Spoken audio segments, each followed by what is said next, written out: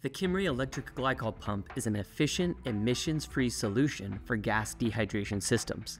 In this video, we're going to show you how to perform routine maintenance on the GEA electric glycol pump, including changing the oil, replacing the diaphragms, and installing a complete valve kit. As long as it is isolated from production, the electric glycol pump can be repaired on-site and does not need to be separated from the motor. As long as you have enough space below the pump to collect the used oil, you may choose to leave it in place. We will not be repairing the motor in this video.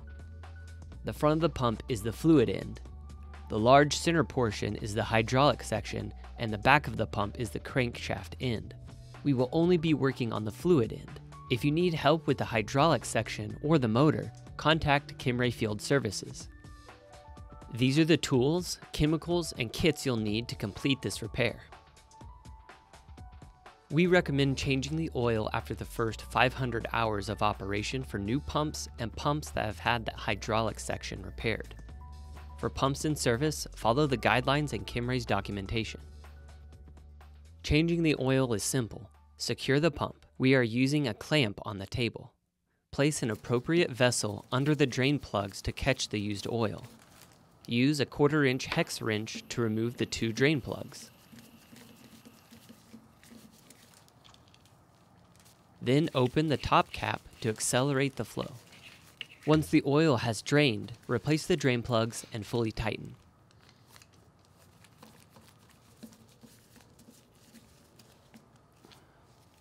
Replace the cap for now to keep contaminants out of the body while we finish the repair.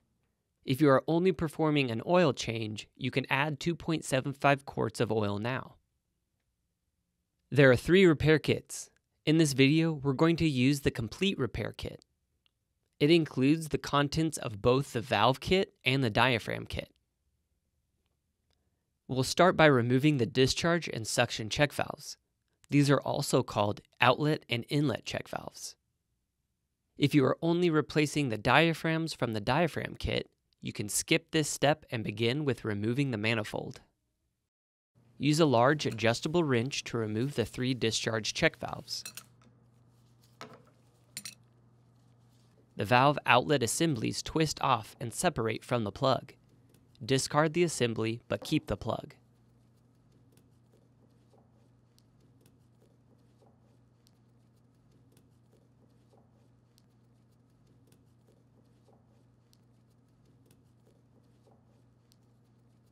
Remove and discard the O-ring from the outlet plugs.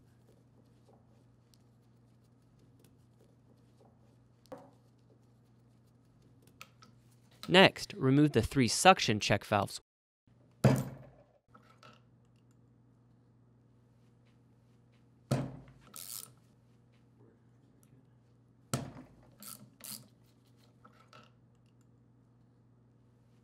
The valve inlet assemblies twist off and separate from the plug.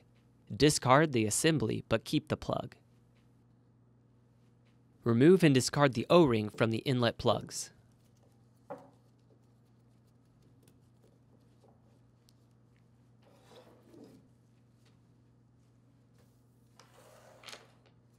Next, we'll use a 5/8 wrench to remove the 8 bolts around the manifold. Then, remove the manifold. Inspect the manifold for signs of excessive wear. Place a straight edge across the surface to check for warping. A worn or warped manifold should be replaced. Blow air or brake cleaner through the inlet and outlet holes to clear any debris or buildup.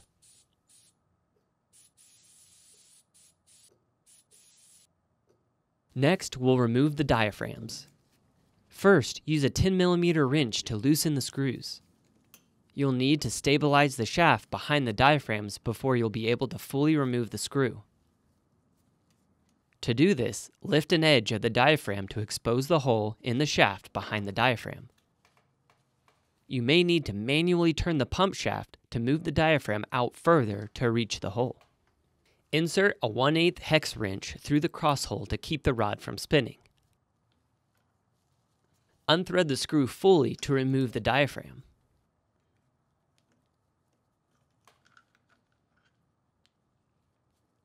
Repeat this for all 3 diaphragms.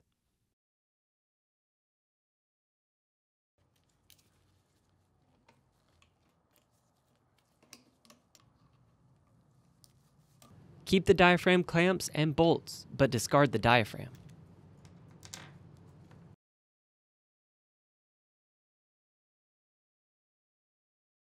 Place the diaphragm clamp on the new diaphragms. Apply blue medium Loctite to the screw threads and start by hand.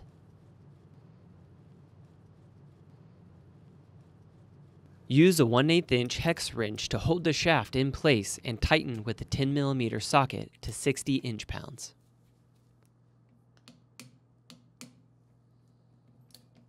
Make sure the diaphragm is seated in the machined groove.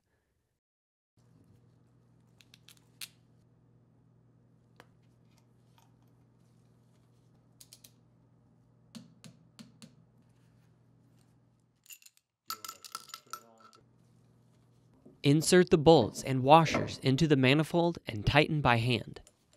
Torque bolts to 50 foot-pounds. Start with the 4 center bolts and move outward in a crisscross pattern. Place a backup ring over the outlet seat. Install the O-ring. Then the second backup ring. Make sure the cut portion of both backup rings are flush together.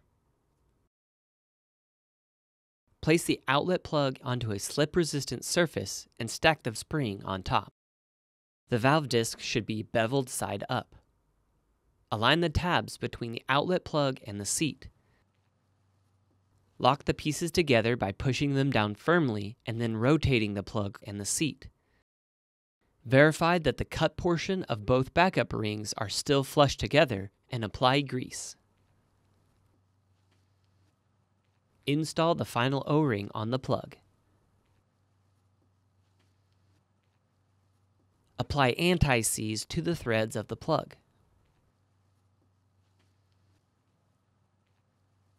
Insert the assembly into the top of the manifold. Tighten until solid contact occurs. Repeat these steps with the remaining discharge check valves.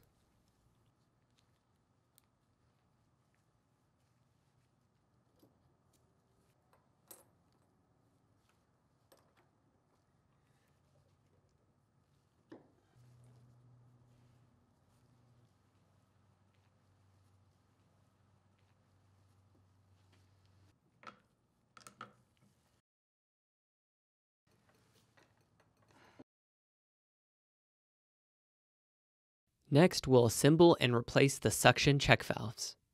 Place the retainer ring onto the seat. Add the valve disc, beveled side down, followed by the spring. Snap the spring retainer onto the seat under the groove.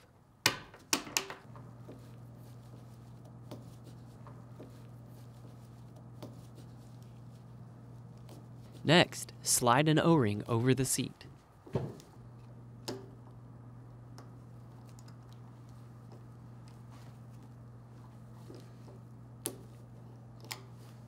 Place a backup ring around the inlet seat.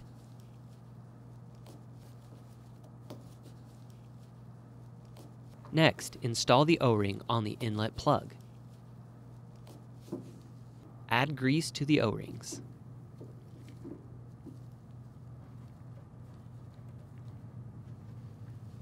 Attach the valve suction assembly to the inlet plug by twisting them together. Apply anti-seize to the threads of the plug.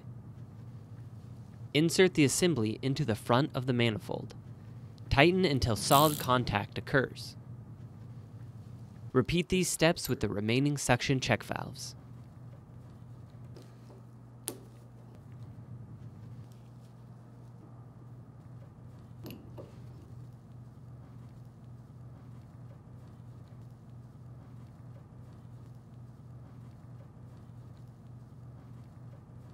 Lastly, remove the oil cap and add 2.75 quarts of oil.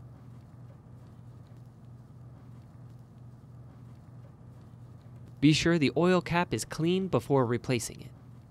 Before restarting the pump, be sure to follow all initial startup instructions listed in the technical documents. For questions on this process or anything else about the Kimray electric glycol pump, contact product support.